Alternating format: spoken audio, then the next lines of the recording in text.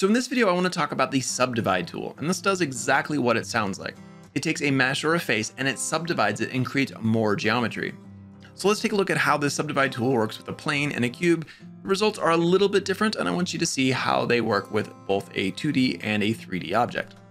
So if we click on the plane and press Tab to go into edit mode, I can then go up to Edge, and we find the option here of Subdivide.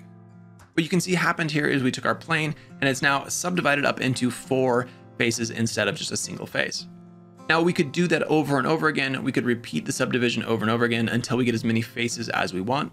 Or you can look down here at the bottom left and you'll see that there's the last operator tool. If we open that up, we're going to get some options about the tool that we just used. And this shows up all the time and works for a lot of different tools. Most notably here with the Subdivide is the number of cuts. Right now it's set to 1. We just cut each edge in half.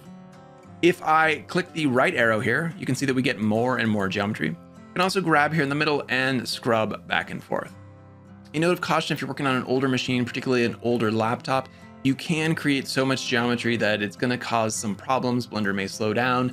It's possible that Blender looks like it crashed. I don't think it will, but it is possible on a particularly older machine. You'll also notice that this should be limited to 10, and that's partially for that reason. If I scrub that up, it's going to max out at 10 so we don't get too much geometry.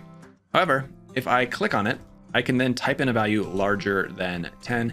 And again, this is where we need to be cautious about how much geometry we are creating.